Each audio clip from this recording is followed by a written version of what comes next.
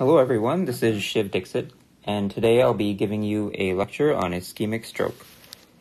My objectives for this lecture are for you to be able to understand the definition and presentation of a stroke, to learn the main etiologic classifications of ischemic stroke, to be able to clinically evaluate a patient with ischemic stroke, to recognize common imaging findings in stroke patients, to perform appropriate initial management of an acute ischemic stroke, and to evaluate for and address underlying etiologies of an ischemic stroke in order to prevent recurrence and improve long-term outcomes in your patients. So to begin with, what is a stroke? A stroke is whenever a deficit in the blood supply to the brain leads to injury or death of neuronal tissue. We traditionally divide strokes into two different types: ischemic, which account for the vast majority, 80% of strokes, and hemorrhagic strokes. Hemorrhagic strokes are associated with bleeding into the brain parenchyma, which it contributes to the deficits, whereas ischemic strokes are not associated with bleeding. Altogether, strokes are the fifth leading cause of death and leading cause of long-term disability in the U.S., according to the American Heart Association. And so early recognition and treatment of patients with stroke is really vital to reducing this long-term disability. So how do we recognize and suspect a stroke? Stroke should always be high under differential whenever you have a patient who presents with new onset of neurologic deficits, such as altered mental status, weakness, or an altered sensorium. Now, it's easy to mistake a stroke for other etiologies of these similar symptoms, which can include metabolic encephalopathy from electrolyte disturbances or infection, a seizure with what's called Todd's paralysis, a complex migraine, which can sometimes include symptoms of hemiplegia or neuropathy. But mislabeling patients with actual strokes as having one of these conditions can be really serious and detrimental, since if a stroke isn't caught and treated appropriately early on, it can lead to permanent disability and even death. Now, it's useful here to bring up that in the past, a big distinction was made between the category of ischemic strokes and transient ischemic attacks, or TIAs. And previously, these TIAs were defined as brief episodes of neurologic impairment that resolved, whereas strokes were characterized by prolonged neurologic deficits. With the newer definition of TIAs, it's no longer a question of how long the symptoms lasted, but whether or not there were findings on MRI of tissue injury. And so because you do need an MRI to distinguish between a TIA and a full-blown ischemic stroke, this distinction, at least initially in the clinical evaluation, has become somewhat more meaningless. Now, when we look specifically at ischemic strokes, we typically break them down into five major categories.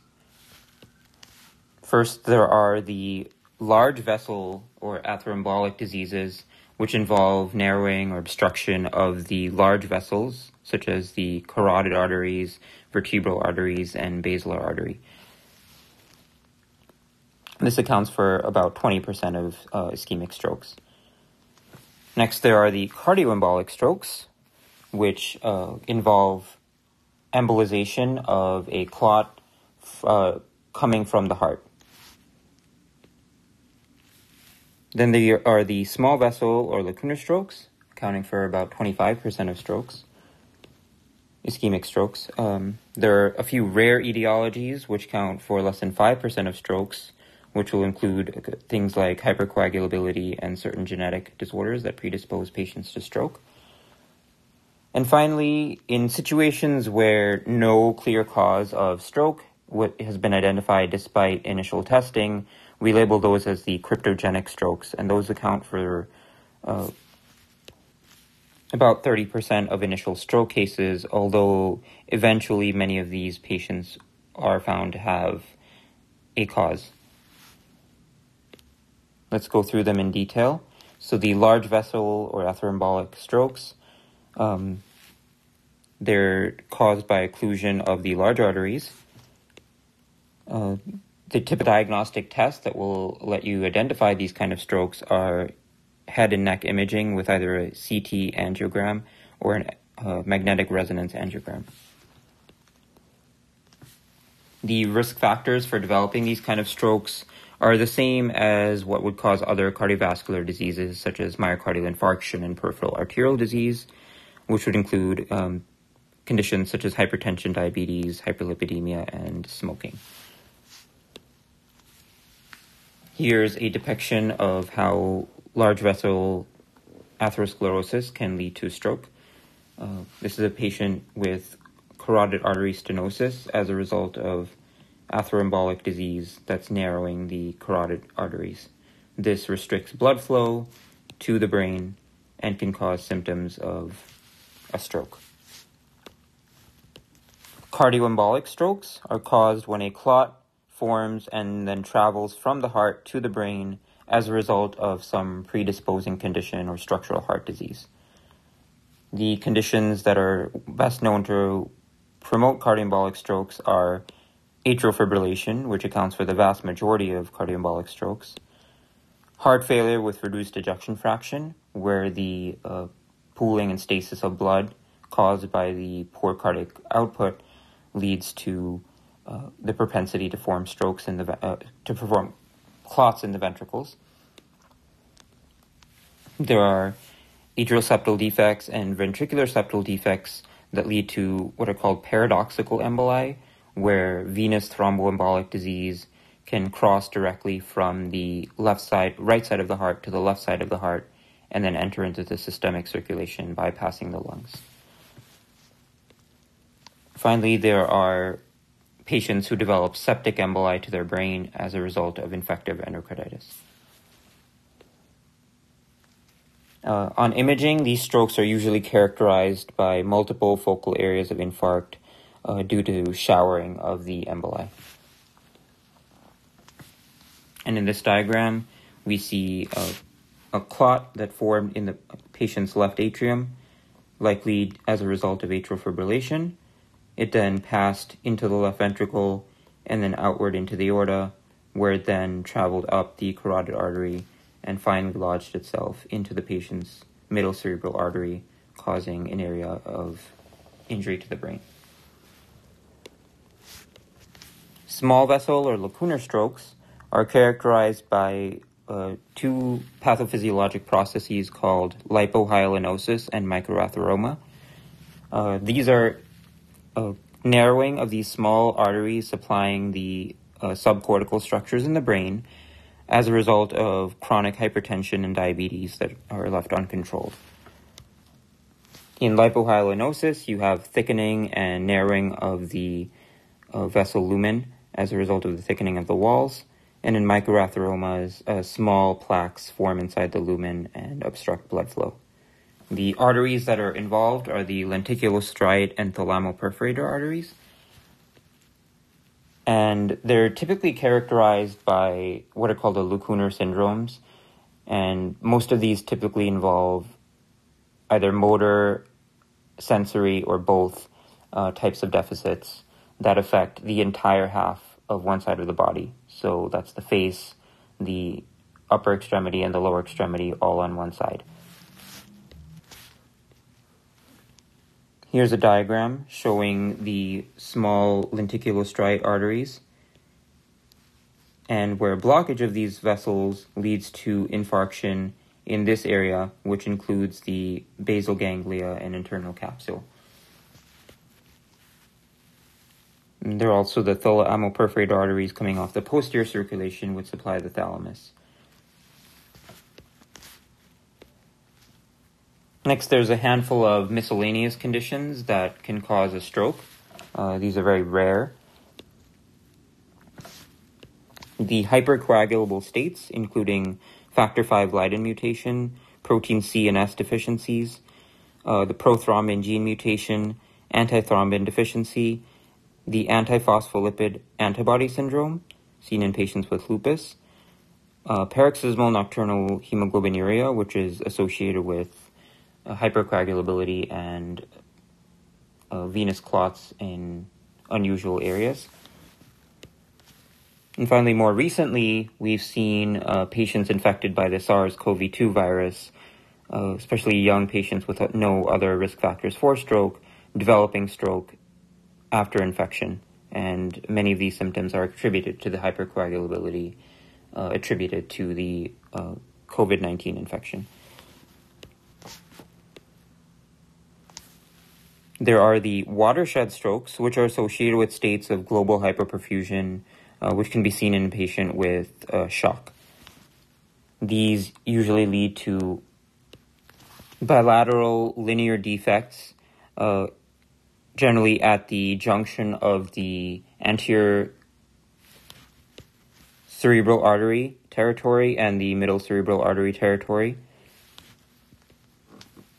which includes the parts of the brain responsible for sensory and motor function to the hands. There are a handful of genetic conditions that predispose young patients to early strokes.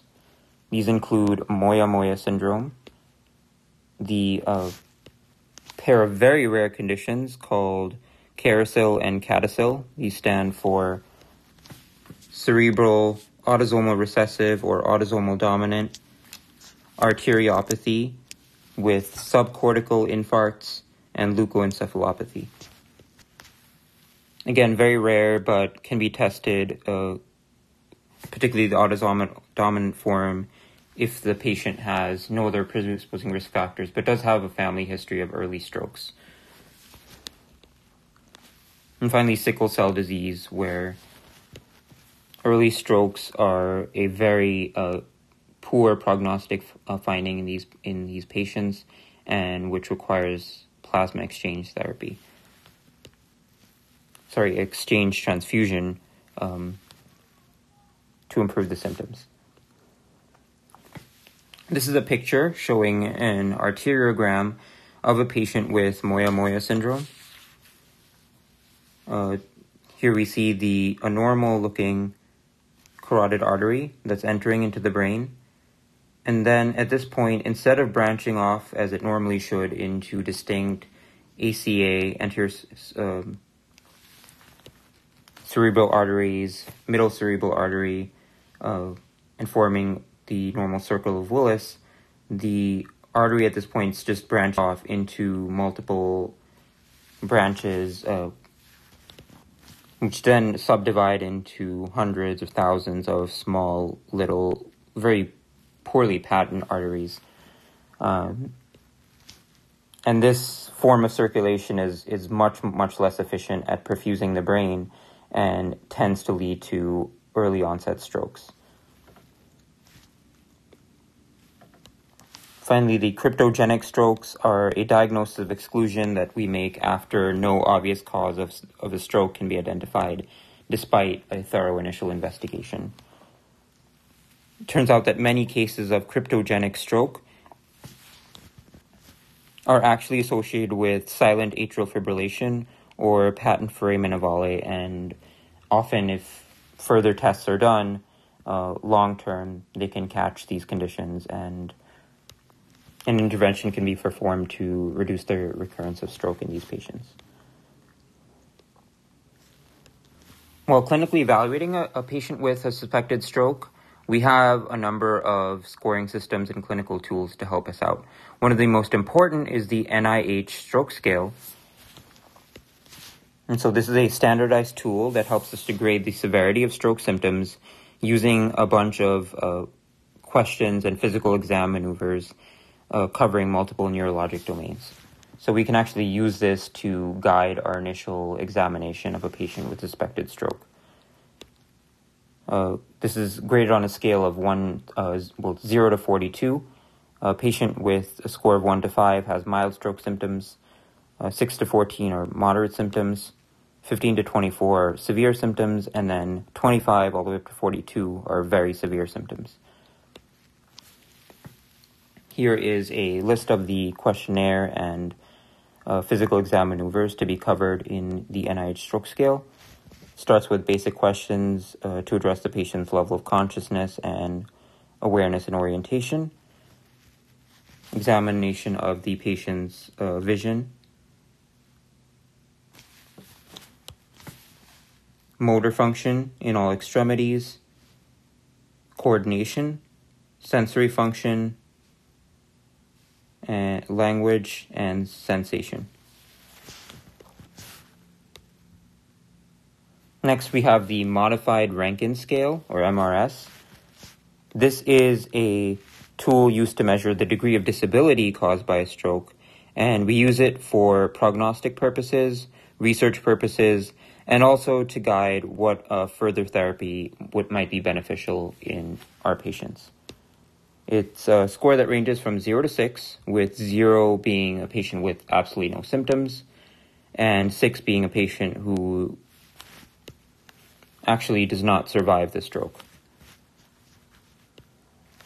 Generally, there's an important cutoff here where patients with scores of 0 to 3 wind up doing fairly well and being able to live independent lives, whereas patients with scores higher than that do very poorly, requiring long-term assisted care or not surviving at all. Finally, a useful score to triage patients, particularly with minor symptoms or transient neurologic deficits, is the ABCD2 score. Patients are given 1 point if their age is greater than 60, another point if their initial blood pressure was greater than 140/90, 2 points if their initial symptom involved unilateral weakness, 1 point if their initial presenting symptom involved a speech disturbance such as dysarthria without weakness, another 2 points if the duration of their symptoms was greater than 60 minutes, 1 point if the duration was between 10 and 59 minutes, and another point for patients with diabetes. After totaling up all the points, if the score was 3 or more, the patient meets criteria for inpatient admission for evaluation, particularly if they don't have any way of getting good outpatient follow-up. So the initial steps for a patient presenting with an acute stroke or a suspected stroke are all designed to protect an area of the brain called the ischemic penumbra, which is shown here. So whenever there's a stroke, let's say a blockage of the middle cerebral artery, as shown here, the immediate tissue that's supplied by that vessel becomes infarcted and dies. This tissue can never be recovered, but the tissue that's surrounding it, where the blood flow is compromised but not completely lost, is the ischemic penumbra. This area is injured, but if prompt intervention is taken, it can be saved and the function can be preserved. So all of our therapy is trying to keep this area from getting more injured and potentially dying. So how can we keep that from happening? So the first step is to consult neurology as soon as possible for immediate evaluation. You'll obtain a quick basic history from whatever source you can get it, focusing on the time that the patient was last seen normal or at their baseline neurologic status. As soon as possible, you're going to obtain a CT head without contrast, which can also be paired up with a CT angiogram of the head and neck with contrast.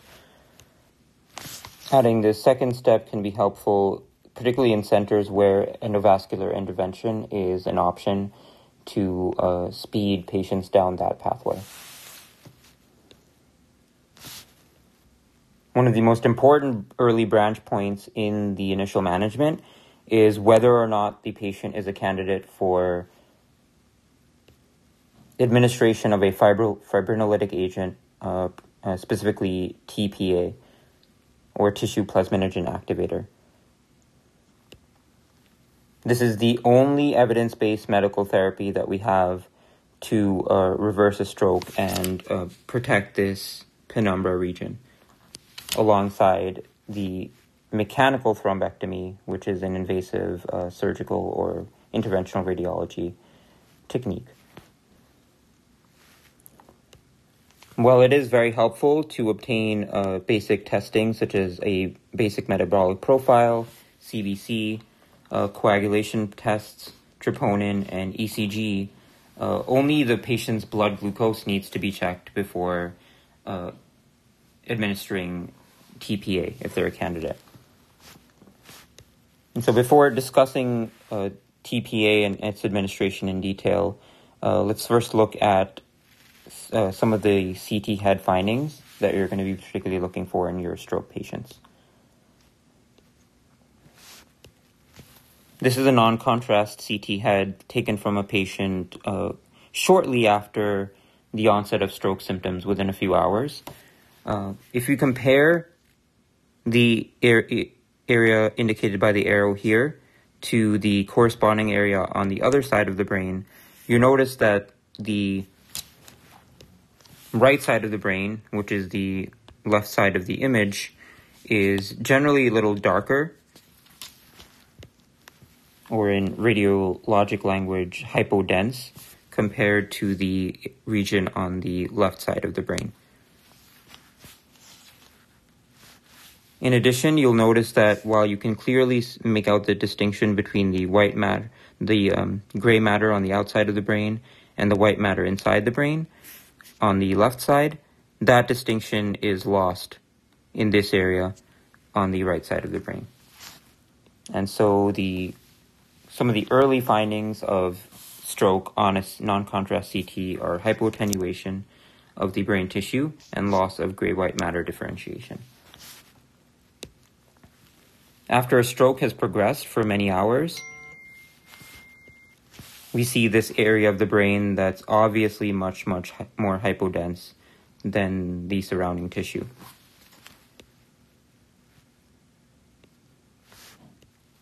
In this patient who presented soon after stroke-like symptoms, we see a very hyperdense finding, which actually corresponds to the left middle cerebral artery. And the reason it's so dense on this side but not the other side is because that's the location where a clot had lodged itself. Being able to see this dense clot lodged in the middle cerebral artery is called the dense MCA sign, and it can often be a sign that this patient might benefit from early mechanical thrombectomy and may not actually derive as much benefit from TPA, although the most recent guidelines say that we should still try TPA in these patients. Finally, one of the most important indications for performing a non-contrast CT head early is to identify this very hyperdense area inside the brain, which indicates an area of hemorrhage. If hemorrhage is seen on a non-contrast CT, we don't treat as ischemic stroke. Instead, we treat as hemorrhagic stroke, which is much more of a neurosurgical emergency and has much less in the way of medical management that can help this patient. Now, what about magnetic resonance imaging, or MRI? MRI is essentially a tissue imaging modality that uses magnetic fields to look at the behavior of hydrogen nuclei, which are found in different microenvironments in the body, particularly fat and water. And because the magnetic spin polarity of hydrogen nuclei can vary very greatly depending on the subtle changes in the microenvironment, we can use this to map out the behavior of different tissue types in the body. Now, in early strokes, as a result of the loss of blood supply to the neurons, the sodium-potassium ATPases, or sodium-potassium pumps, shut down, and this leads to imbalances in electrolytes, which leads to a buildup of cytotoxic edema around the brain. This cytotoxic edema has a slightly different proton signal compared to other types of fluid in the body, and this can be detected by an MRI machine. In particular, the cytotoxic edema will appear within minutes on MRI as a hyperintensity on what's called diffusion-weighted imaging, or DWI, and a hypointensity of the apparent diffusion coefficient image, or ADC. Then, as the stroke becomes more chronic, the DWI signal becomes more hypointense, while the ADC image corresponding to the area of the stroke will become more hyperintense. So let's see what that looks like. Here's a DWI image of a patient with an acute ischemic stroke. You see that this area of the brain is hyperintense, whereas in this corresponding ADC image of the same patient, the same area of the brain is hypointense. And this pattern with the DWI and the ADC image is highly characteristic of an acute ischemic stroke. We see here a angiogram, a magnetic resonance angiogram of the same patient. We see the two carotid arteries supplying the anterior circulation with the middle cerebral artery on each side, the anterior cerebral arteries, the anterior communicating artery, and the basilar artery, which supplies the posterior circulation. And together these form the circle of Willis up here. And we see here that the left middle cerebral artery is much less prominent compared to the right middle cerebral artery. It doesn't extend as far out into the brain, and the area of the brain corresponding to this infarct has very few blood vessels going to it. And so clearly there's a blockage around here somewhere that's limiting blood flow to this area and causing an infarct. Now let's talk about giving TPA. So TPA is indicated in patients who are greater than 18 years of age, who have a clinical suspicion of a stroke with at least moderate neurologic deficit, and who had a last seen normal time within 3 hours of presentation. You can extend this 3-hour window to 4.5 hours only in patients where none of the following are true. So they should not be greater than 80 years of age. They shouldn't be diabetics who have had a previous history of stroke. They shouldn't be on any anticoagulation. And they shouldn't have a very severe stroke where the NIH stroke scale on presentation was greater than 25. And if they don't meet any of those criteria, you can extend the TPA window to 4.5 hours.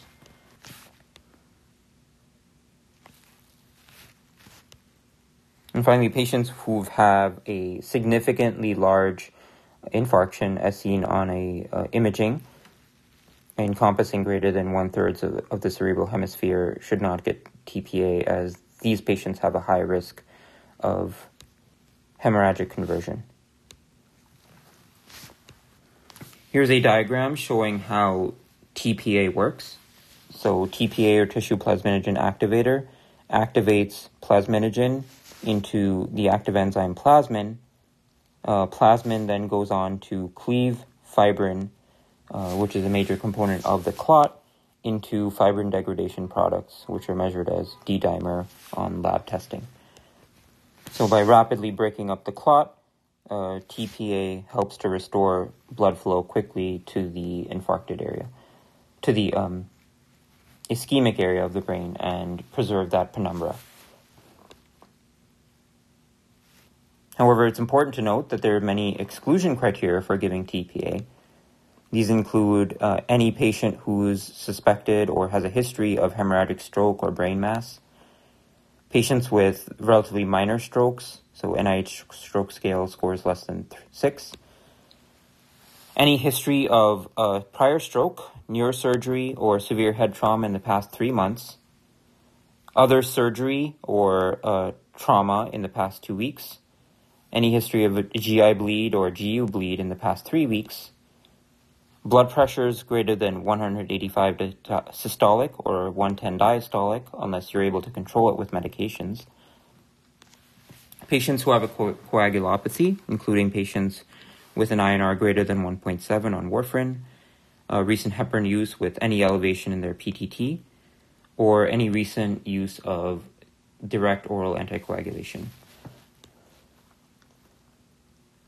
Patients with blood glucose less than 50 or greater than 400 should also not get TPA. And patients with a low platelet count less than 100,000 should also not get TPA. If a patient does meet the criteria for TPA, this is how you should give it. You should give 0.9 milligrams per kilogram with a maximum of 90 milligrams if the patient weighs more than 100 kilograms. You should give 10% as a rapid bolus, and then the remaining 90% over the next hour. Admit these patients to ICU settings always, because they do need close monitoring of their blood pressure and urologic status. You try to keep their blood pressure less than 185 systolic, less than 110 diastolic before the infusion, and then while the infusion is running, keep the blood pressure less than 180 systolic and 105 diastolic. In order to control their blood pressure, you should use medications such as IV nicardipine or IV labetalol infusion. These are the best studied IV antihypertensives in acute stroke situations. Next, in that ICU setting, you're going to be performing frequent blood pressure and neurochecks. Typically, that's every 15 minutes for the first hour, then every 30 minutes for the following 5 hours, and then every 1 hour for the remainder of the next 24 hours. After those first 24 hours, you'll repeat the CT head to look for any evidence of bleeding, and you should repeat it emergently if the patient does develop any sudden neurologic changes. If the repeat CT scan shows evidence of intracranial hemorrhage, you'll be giving the patient cryoprecipitate to reverse the TPA effect, and consult neurosurgery immediately. Now, if the patient is not a candidate for TPA, but is within a 6-hour window of last seen normal, or has a dense vessel sign, these patients can benefit from early mechanical thrombectomy. More recently, we've extended the 6-hour window, which I'll be discussing in the next slide. If the patient is not a candidate for either TPA or mechanical thrombectomy, this is when you'll give high-dose aspirin, 325 milligrams crushed, followed by 81 milligrams daily. And you should not be treating these patients' blood pressure too aggressively for the first 24 hours unless they have a concurrent myocardial infarction, acute heart failure, or aortic dissection. Always look for patient developing fevers after an acute stroke. Give them medications such as acetaminophen to control their fever, and look for other etiologies such as infection. Target their blood glucose between 140 and 180. Keep the patient's NPO pending a swallow evaluation, and consider normal saline infusions to keep them euvolemic. If herniation is present, you'll be using techniques like hyperventilation and hypertonic fluids or mannitol to control their intracranial pressure, and consult neurosurgery for any acute intervention. Finally, patients who develop stroke are at very high risk for venous thromboembolic disease, so you should be treating for DVT prophylaxis, at least with pneumatic compression devices. The evidence for use of anticoagulation, such as subcutaneous heparin or enoxaparin, is much less established. So intraarterial or endovascular therapy, aside from TPA, this is the only other therapy that's proven to have a benefit in preserving the ischemic penumbra. One of the earliest pieces of evidence supporting this therapy was the Mr. Clean trial, which was published in the Netherlands in 2015. This showed that intraarterial treatments, a variety of them including catheter-directed TPA, mechanical clot retrieval, and thrombectomy, performed within 6 hours of stroke onset, reduced patients' disability, and had low added risk of complications compared to standard therapy with aspirin, etc. Subsequently, in 2018, the Diffuse 3 trial showed that extending this window for mechanical thrombectomy to 16 hours after symptom onset could be beneficial in patients who had a large penumbra to infarct size ratio as measured by perfusion imaging. In the same year, the Dawn trial was published. This trial showed that you can extend the window all the way up to 24 hours in patients where the degree of symptoms as measured by the NIH stroke scale was much significantly larger than the volume of the infarcted brain as measured on imaging. Here's a diagram showing some of the intraarterial therapies that are used in stroke patients. In the top picture, a suction-tipped catheter is placed up against the clot, and suction is applied to pull the clot out of the atherosclerotic narrowed area and open up the artery for blood flow. In typical mechanical thrombectomy, a special tool is used to drill into the clot, hook onto it, and then manually pull it out of the narrowed vessel and open the vessel up again. This bottom image shows the concept of perfusion imaging. This is a CT-based technique that was applied in the Diffuse 3 trial. The concept is that special techniques with contrast can be used to measure the transit time of blood in the different parts of the brain, as well as total cerebral blood flow.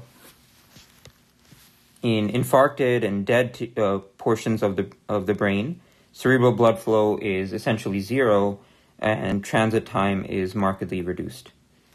Whereas in the penumbra, transit time is reduced, but cerebral blood flow is relatively preserved as a result of the brain trying to compensate with vasodilation to these areas. So essentially, the purple areas on the left images show the core infarcted area that cannot be saved, whereas the images on the right showing the green areas, these green areas are the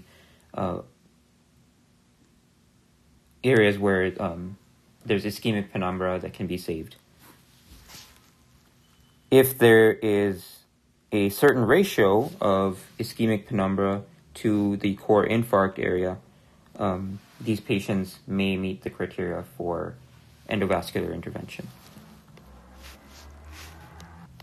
Now, after acutely stabilizing the patient, either with TPA, endovascular intervention, or just aspirin and supportive care, the next step in stroke management is to evaluate for potential causes of the stroke.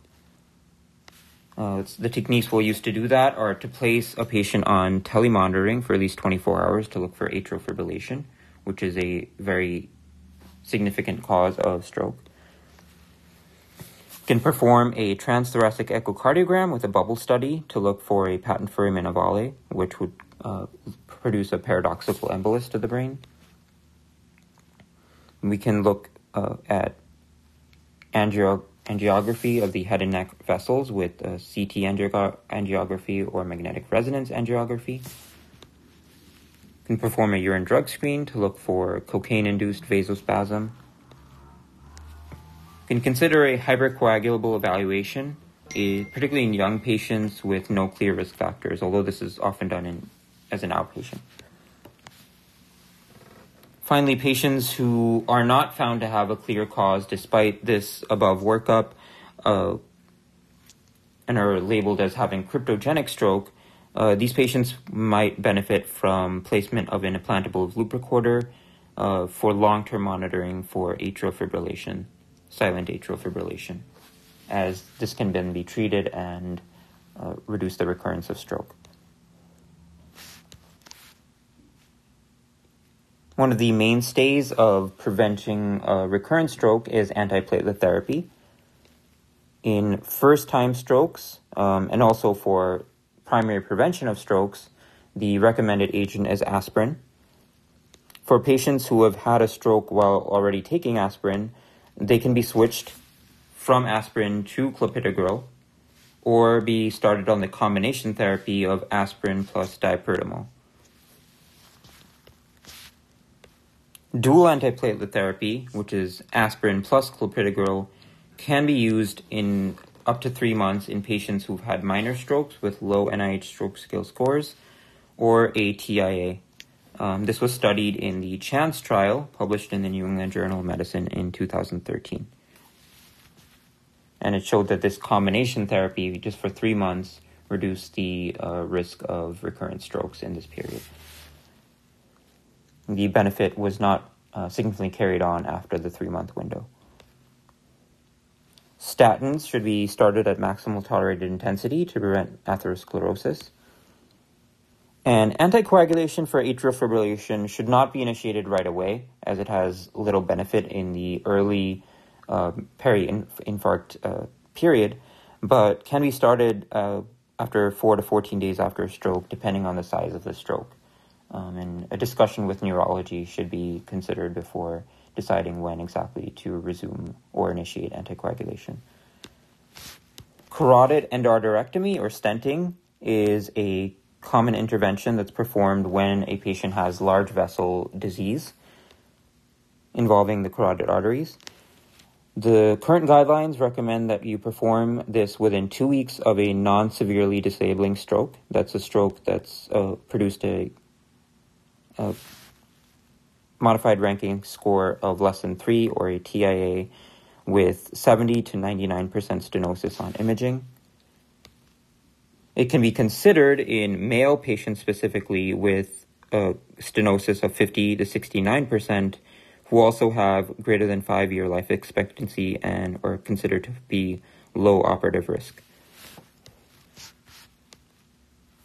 It's not indicated to operate on a patient with 100% stenosis, as the risk to benefit ratio is very, very high.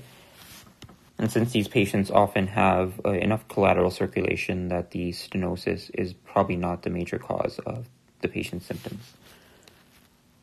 The CREST trial, published in the New England Journal of Medicine in 2010, showed that compared surgery to stenting and found that both were about equally efficacious in preventing stroke, although stenting was associated with slightly lower risk of perioperative MI, and surgery was associated with a slightly lower risk of perioperative stroke. This is an example of both modalities. In a direct surgical endarterectomy, an incision is made in the carotid artery, and the atherosclerotic plaque is excised, and afterward the incision is stitched back up. In stenting, which can be done more non-invasively, a balloon can be used to perform angioplasty and open up the blockage, and a stent can be placed inside the vessel to hold it open. Rehabilitation is a very important part of stroke management and can prevent long-term disability and lead to early recovery in the patient's neurologic function. It's found that aggressive, very early mobilization within the first 24 hours of stroke can actually be harmful to the patient, but at least early evaluation by an interdisciplinary team consisting of a physical therapist, occupational therapist, speech therapist, potentially an ophthalmologist if visual symptoms are present, and a physiatrist specializing in rehab medicine has had significant benefit in reducing long-term deficits. Other interventions that may be beneficial in these patients First of all, routine seizure prophylaxis has not been found to have a significant benefit in these patients. However, if the patient does develop a seizure, you should start seizure anticonvulsant medications. It's recommended that some form of enteral nutrition should be started within 7 days for optimal benefit in these patients. And there are certain cases when neurosurgical procedures would be helpful. So a ventriculostomy is indicated whenever a patient develops obstructive hydrocephalus as a result of their stroke.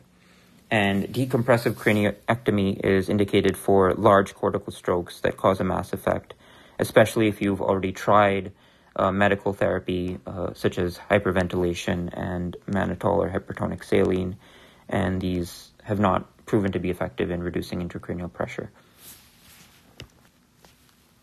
Note that certain strategies, such as the administration of barbiturates and hypothermia, have not been effective at controlling intracranial pressure, specifically that's due to an ischemic stroke. Here is a depiction of the main neurosurgical inventions that might be beneficial in an acute ischemic stroke. First, the ventriculostomy is indicated for obstructive hydrocephalus. It's performed by creating an incision in the patient's scalp, drilling a hole into the skull, and then under special endoscopic guidance, inserting a catheter into the patient's ventricles to relieve pressure and drain the cerebrospinal fluid. In a decompressive craniectomy, a bone flap is removed from the patient's skull, and this allows the swollen portion of the brain to relieve pressure by protruding outside of the skull. This can reduce the risk of fatal herniation syndrome, such as tonsil herniation. So in summary, ischemic stroke is injury or death of brain tissue due to impaired blood flow.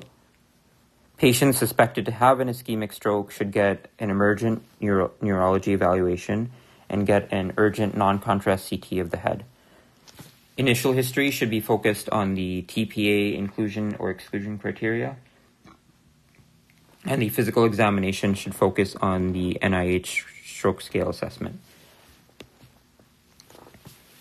TPA and endovascular intervention are the only therapies that we have that are proven to save the ischemic penumbra and prevent deficits long term. Patients with ischemic stroke should be evaluated for the most common etiologies, which would include atrial fibrillation, structural heart diseases, and stenosis of the large arteries of the head and neck. Recurrence of stroke is prevented by properly controlling the patient's blood pressure, glucose, and lipids, encouraging smoking cessation, treating structural conditions such as carotid artery stenosis, atrial fibrillation, and patent foramen ovales, providing anticoagulation as needed, especially for those patients with hypercoagulable state or atrial fibrillation. And then to maximize recovery, it's highly recommended to initiate timely consultation with rehabilitation services, to give early DVT prophylaxis, and early feeding. Thank you for joining me on this lecture on ischemic stroke. I hope you enjoyed and have a wonderful day.